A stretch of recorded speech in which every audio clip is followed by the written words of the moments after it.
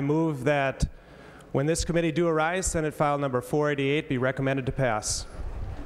This bill, Senate File 488, has strong bipartisan support as shown by the unanimous approval of it in the Jobs and Economic Growth Committee last week. And I want to thank especially Senator Metzen, Senator Tomassoni, and Senator Kelash as co-authors of this very fine piece of legislation, according to Senator Metzen. And, oh yes, you too, Chairman Michelle. Each of us has a number of airline employees who live in our districts. And as could be seen by the strong employee turnout in the Jobs and Economic Growth Committee, and by the employees' very passionate and compelling testimony in favor of this legislation, the ability to voluntarily trade hours, trade shifts with their colleagues, is of great importance to all of these employees. Senate File 488 is legislation that was brought to me by Delta employees in the state of Minnesota. This legislation will exempt airline employees from overtime provisions of the Minnesota Fair Labor Standards Act when the employee accrues overtime due to voluntary, and I stress voluntary, agreements among employees to trade scheduled work hours. Please let me share with you 3 main points about this bill.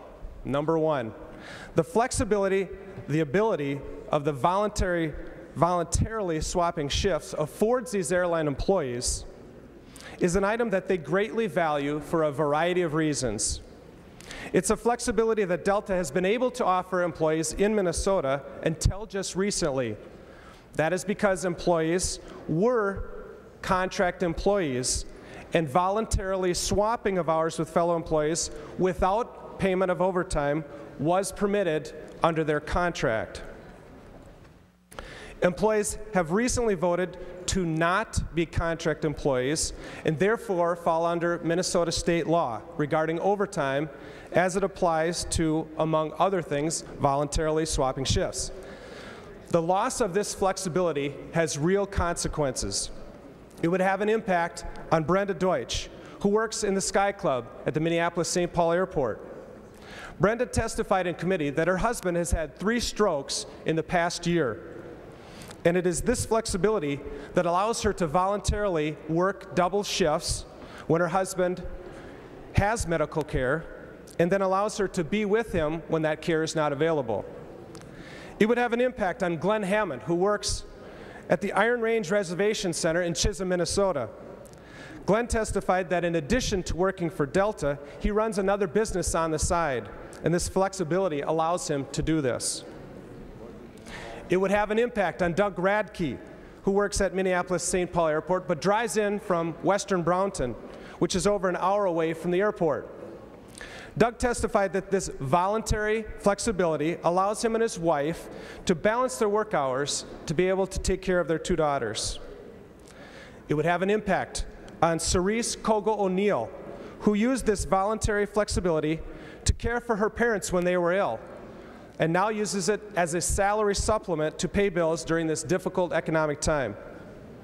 It would have an impact on 3,000 Delta employees who can use this voluntary shift swapping as a tool to make their lives easier, and that these other employees represented so eloquently in our Jobs Committee. A second point, airline employees in 40 of the 50 other states enjoy this same flexibility as this legislation proposes. This includes every state where Delta has an operation or a reservation call center. So this would permit Delta's Minnesota employees to do the same as they can do in every other jurisdiction where they operate.